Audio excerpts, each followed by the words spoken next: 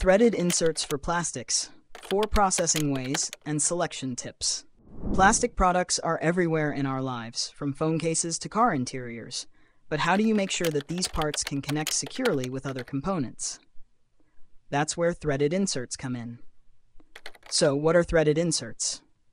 They are small metal parts designed to be installed into plastic. These metal inserts feature more durable threads that can endure repeated assembly and disassembly.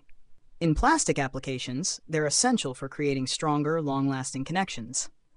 These inserts are commonly used in electronics, automotive parts, and even 3D printed pieces, anywhere a strong, reliable screw connection is needed. There are a few main types of threaded inserts designed for plastic. Each type has its unique installation process, advantages, and drawbacks. Let's go over each one. First, we have heat-set threaded inserts. They're heated and pressed into plastic, melting the surrounding material slightly to create a tight bond as the plastic cools. Heat-set inserts are popular for 3D printed parts because they create a solid, reliable connection without cracking or stressing the plastic.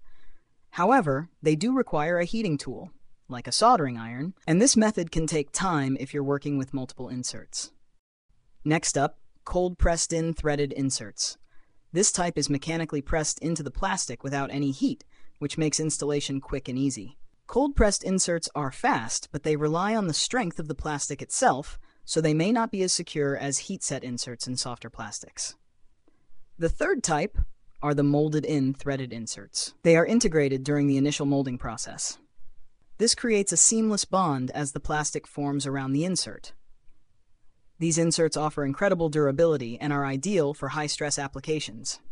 But on the downside, they're only viable if you're molding the plastic part from scratch, which can limit their use in some cases. Finally, ultrasonic threaded inserts. They use vibrations to generate heat, melting the plastic around the insert without additional heating tools. This method is popular for its speed and precision.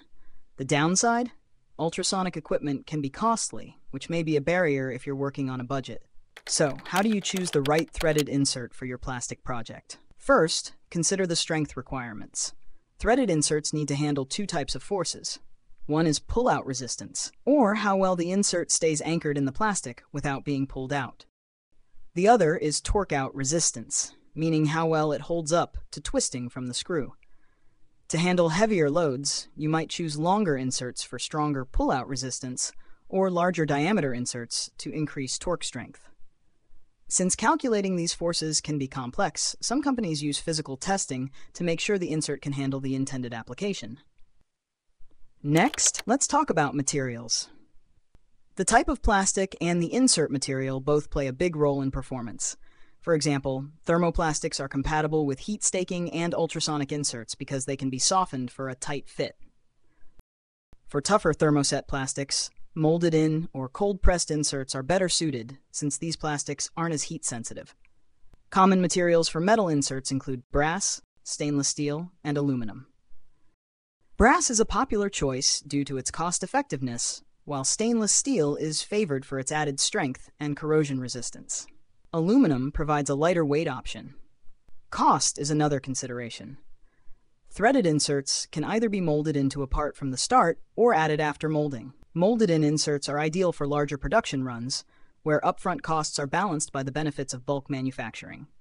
On the other hand, if you're working on a smaller run or a prototype, adding inserts afterward, like press fit or heat set, might be more practical and cost-effective.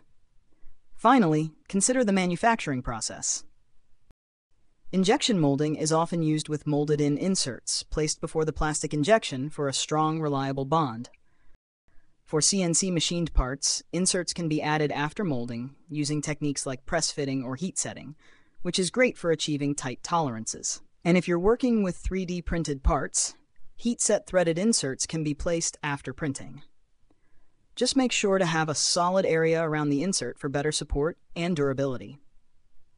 Threaded inserts may be small, but they play a huge role in enhancing the strength and versatility of plastic products. As a manufacturer or a DIY enthusiast, this video is the first step to help you understand your options and choose the right insert for your project. Thanks for watching. If you found this guide helpful, subscribe for more tips on advanced plastic manufacturing techniques. See you in the next video.